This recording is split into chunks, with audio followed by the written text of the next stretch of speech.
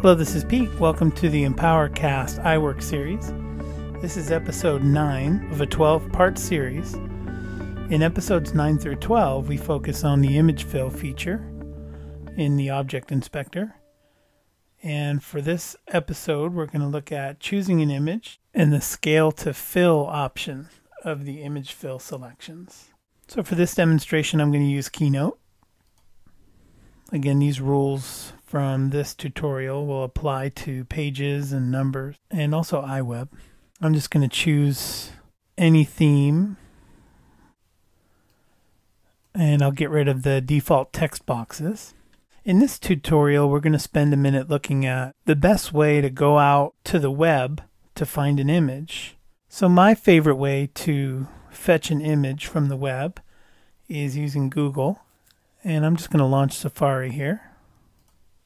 And the Safari interface has a Google search box in the upper right corner, but if you're using a different browser or maybe a PC, you could easily just navigate to Google. So that's what I'll do. So from the Google homepage, I'm going to enter a search term into the search field, and we're going to look for a picture of a watermelon for our demonstration. Now, typing your search term into the Google search field and clicking on search or hitting the enter key brings you to Google's index, and some of your links are going to be sponsored or advertisements, in other words, and some of your links are going to be information that you're not particularly interested in. I get right to the images by clicking on the images link in the upper left corner, which is here. That allows me to bypass having to sift through the many websites that contain information or images of watermelon. So if you look over in the search term, we've got 9,470,000 indexed pages that have something to do with watermelons, either imagery or information. So to bypass that, I just click on the images link in the top left. And that gives me a page of thumbnails where I can select an image. Now, if I see an image I like on this thumbnail index from Google Images, I can easily grab that image and drag it from the index page right to my desktop. And I do actually like this image of a watermelon. It's a nice representation, it's simple, and it's got a clean background. Simply dragging the thumbnail to my desktop, however, results in a tiny image which typically becomes pixelated whenever I try to use it in any larger size. As a matter of fact, you can see on my desktop that image is 143 by 108 pixels. So in other words, it's postage stamp size. If I were to try to use that in, say, a Keynote presentation or a Pages document, it would look very pixelated. We're going to leave that on the desktop so we can see the difference between that. And if you go back and actually click on the thumbnail of the image you're interested in, it usually takes you to a page where there's typically a lot of information you're probably not interested in.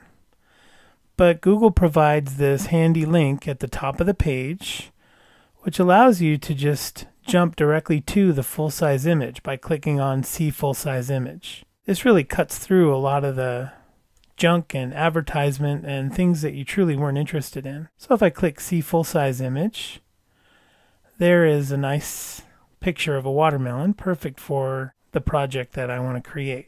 So I'm just going to click and drag that from the Safari window onto the desktop. At this point, I can just quit Safari or use the back button to get back to the index. Maybe search a little further for another picture. You can see here when we clicked on the images link, our search was narrowed from the 9 million pages to 4,300,000 images that are tagged watermelon. When I'm selecting an image, I'm typically looking for one that has a clean background because I may intend to isolate that image or use it to wrap text or use it as an icon on a page or in a presentation. So knowing that, an image like this one here probably wouldn't work out so good because there's a very busy background with a lot of inconsistent colors. I'm looking for something with a nice clean background, making it much easier to isolate the image that I'm looking for. And we're just going to choose this image. Remember, dragging the thumbnail to the desktop gets us a very tiny version of that image, but actually clicking it and then going right up to the see full size image gets us that image in the original size. So I'm going to drag that, drop that on the desktop. So I'll quit Safari and we'll get back over to Keynote. And in Keynote, I want to demonstrate that the quality of the image varies greatly with what you've selected from the Google search results. So the thumbnail is going to get you this type of quality, where, let me just stretch that up a little bit. And the full-size image that we click through to gets you this quality. So you can really see a huge difference in the quality of the two images. Let's look at the same thing with the second image that we found. As I enlarge that image, I get a very pixelated and degraded quality image. And the full-size image gets us a very nice, high-quality version of that image. So always be sure to click through to full-size image if you find one that you like. Okay, now down to the image fill feature in the graphic inspector. So let's create a graphic here by going to the shapes menu, and I'm just going to choose a rounded rectangle here. And that rounded rectangle will be where we drop in our image using the image fill feature. So back up to the inspector that we've been using for this entire series. And under the fill menu here, we've used gradient fill and we've used advanced gradient fill. We've used color fill. Now we're going to go down to image fill. So when I click on image fill, I get a prompt, sort of this open dialog box that allows me to go through anywhere in my Finder and grab an image to fill that shape with. What I like about this, and you may have to scroll to get it, but in this left column here, if we look down through to the bottom, I've got an option to view under Media my iPhoto library by clicking on the Photos option under Media. So I'm going to click the watermelon and click Open. Scale to Fill takes the image you've selected and sets the parameter that the image must always be touching all four sides of the shape. If you think about it, it's pretty simple.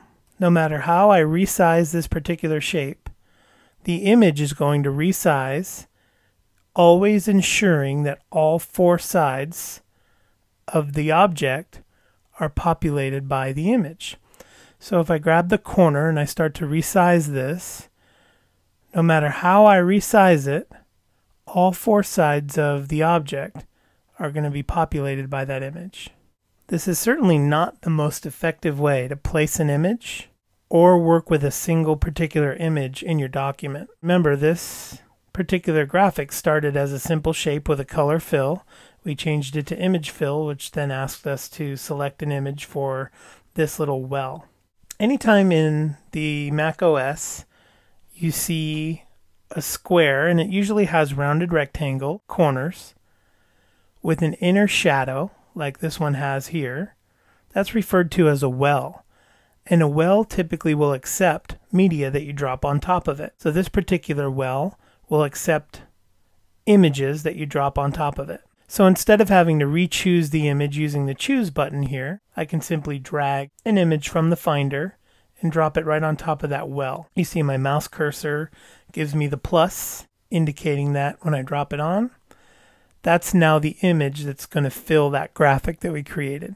I hope you enjoyed episode 9 of the EmpowerCast iWork series. As always, we appreciate your ratings, comments, and please subscribe so you can be notified of the next episode. This is Pete. Thank you for tuning in. And your eyes are the size of the moon. You good 'cause you can, so you do. We're feeling so good, just the way that we do when it's 9 in the afternoon.